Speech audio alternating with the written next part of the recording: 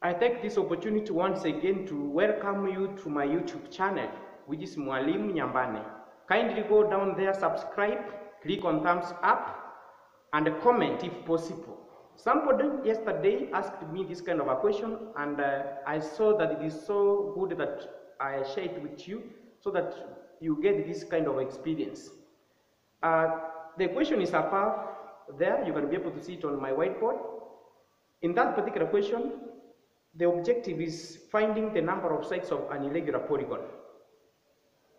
Angles of an irregular polygon are not all equal, as you can be able to see. In this particular example, we have been told that an irregular polygon has some of its interior angles as 130 degrees, 140 degrees, 150 degrees, and the rest are equal with each having 120 degrees. Find the number of sides of the polygon. Solution. I'm taking you to my next page. I've drawn a small diagram there to indicate that if you take the sum of interior angle and that of the exterior angle, you are going to get 108, because those are angles that lie on a straight line. If you are supposed to draw any particular polygon, remember you start by drawing a straight line, then you measure the interior angle. So the other angle remaining becomes the exterior angle. So that's one of the concepts that we require. Another concept that we require in this particular question is the concept of sum of exterior angles add up to 360, as you can be able to see on my whiteboard. Now, exterior angles are found as follows. I want us to go directly to the interior angles given. Then we find the exterior angles. As I said earlier, if you have been given interior angle, you can be able to get the exterior angle by going to 180, then you subtract the interior angle, you will obtain E, standing for the exterior angle. So our first exterior angle is going to be 180 minus 130, that becomes 50 degrees. Next, we take 180, we subtract 130 from there, we get 40 degrees.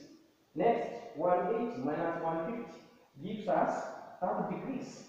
Then plus, the rest of the angles are not known, but one of it, all of them are equal, having 120 degrees each.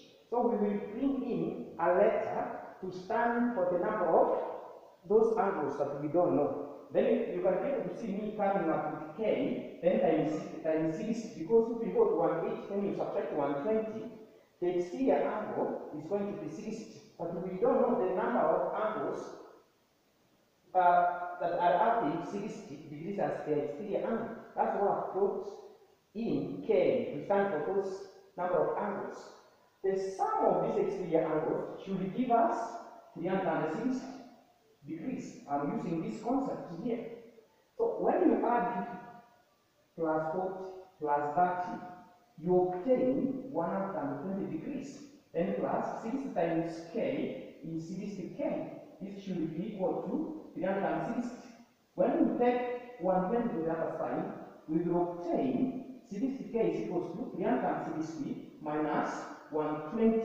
120 is equal to, when it goes off the equal sign, it becomes a negative. So this is 60K is equal to 240 degrees. That's when you take the 60 minus 120. Dividing by 60 on both sides. Dividing by 60 on both sides. So what do we get as our power of K? We know the 0 and 0 will cancel. 6 will go to the common times 4. That tells us that the other angles are 4. Each having 120 as interior angle. Meaning that if you take 120 from 180, each particular angle is going to have 60 degrees. Now let's list all of the exterior angles.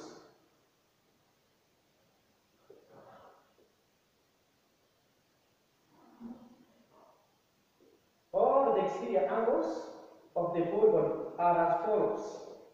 The first one is 50, the next one is 40, the next one is 30, the rest are 60 each, and there are 4 of them. So if you count this number of angles, will give you the number of sides. Therefore, we are going to say that our number of sides is 7. That means n is 7. So those are the number of sets. I will like to hear from you. Kindly go to our comments, comment, ask any particular question pertaining polygons. I'm going to answer you. Remember to subscribe because I know you are amazing people. Looking forward to responding to your comments. God bless you as you enjoy the rest of your day. Thank you so much.